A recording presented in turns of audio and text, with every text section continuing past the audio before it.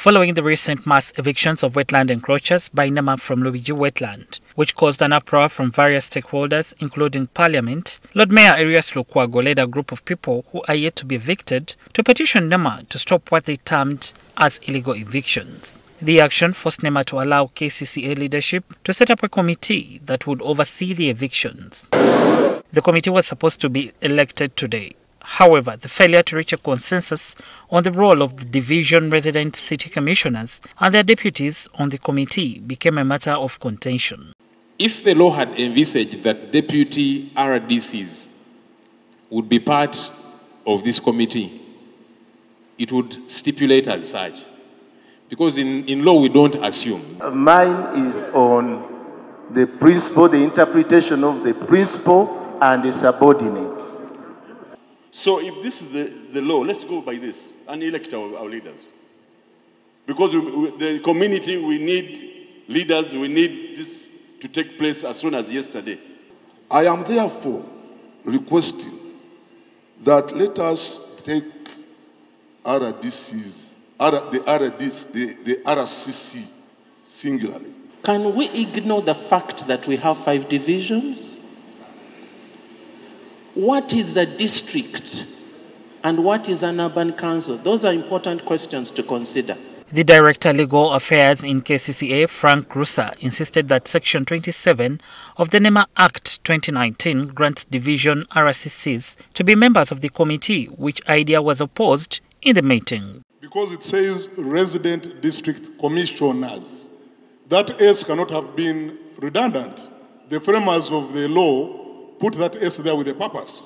So are you saying by your interpretation that resident district commissioner, when you add S, it means even deputies? Yes. And by extension, if I say executive director, if I add S, I mean deputy executive director as well. Is that your interpretation, Council? My interpretation is the office of the resident district commissioner includes those who serve as deputy resident commissioners. The law did not include the S.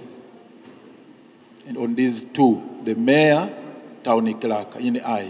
Yasin Ndide Njasawigu, the RCC Kawempe division, who met resistance from delegates, argued that their roles are seemingly the same as those of the Kampala RCC. The law envisages deputy RDCs, assistant RDCs as staff of the office of the RDC. To date, even that one that puts the RDCs in place actually needed to put a division RCC. However, it is not yet made, but in operation, it is operational. Lukwago blames the Ministry of Water and Environment for failing to set up a statutory instrument that would guide on the selection of members who would be on the committee and their mandate. All those modalities and nitty-gritties were supposed to be provided for in the statutory instrument to be made by the minister, and unfortunately the minister sat on the job, which has caused us this legal conundrum. The decision on whether division RCCs and their deputies will be part of Environment Committee will be taken as guided by the Attorney General's interpretation of Section 27 of the NEMA Act. If this House feels that we have issues with interpreting these laws, where we have the town clerks, the deputy RCCs, we would consult the Attorney General. I pray that we go by that in the interest of fairness and justice to all and sundry. That is my submission, ED.